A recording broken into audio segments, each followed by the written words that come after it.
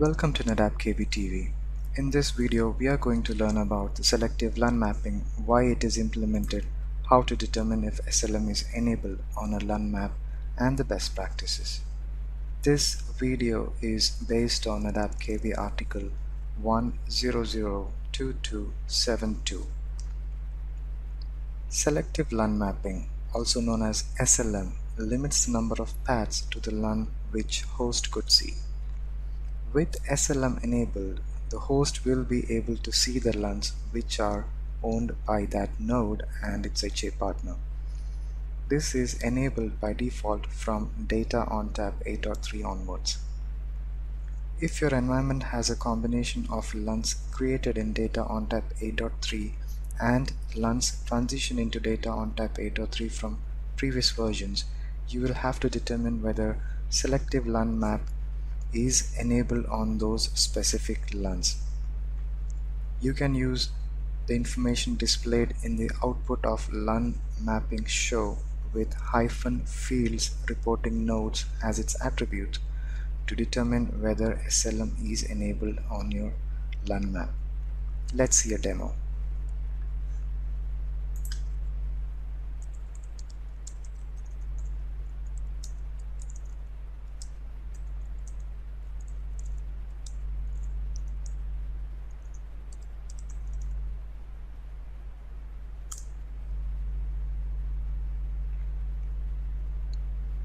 So here if you see, for this particular LUN, this is the node which is hosting it, and these are the nodes which are the reporting nodes. A host which has access to this LUN would not be able to view this particular LUN through the nodes cluster 103 and cluster 104.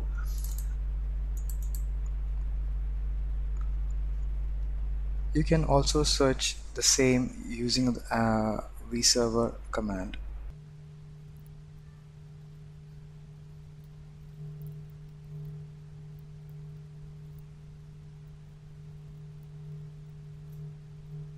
So this output will be given based upon the specific vserver. If you want to look for the reporting nodes for a particular LUN path, you can also type the following command. If SLM is not enabled, a dash will be displayed under the reporting nodes column of the command output. If SLM is enabled, the list of nodes displayed under the nodes column will be duplicated in the reporting nodes column. Before SLM was introduced, LUNs were reported to host from every eligible LIF in the vserver. But supported client multipath stacks have limits on the number of paths they can manage for a single LUN. Sometimes it is as few as 8 for some supported operating system.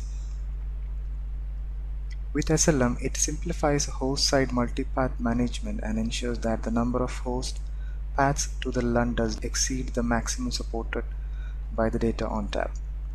Prior to Data ONTAP 8.3, it was advised to use port sets to limit the number of LIFs for a single LUN.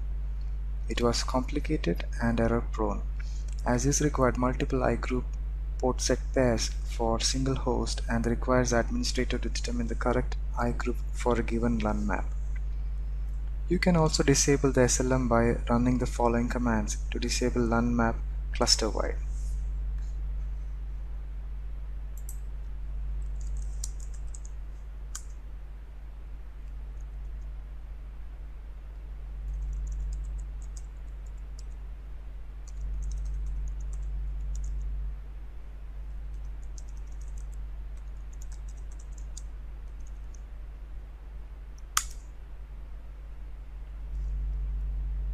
If the cluster size is over 8 nodes, request to disable SLM will be rejected if the cluster has a SAN capability.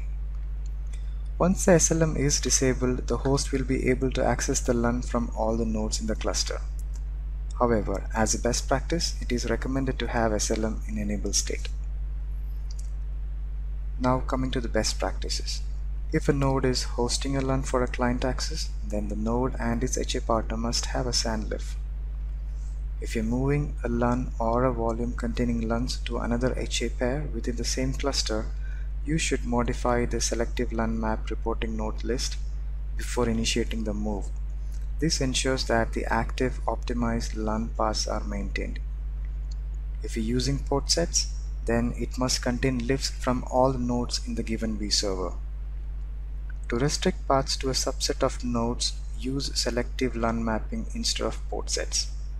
For more information, you can always download and refer SAN configuration guide from NetApp support site. Thank you.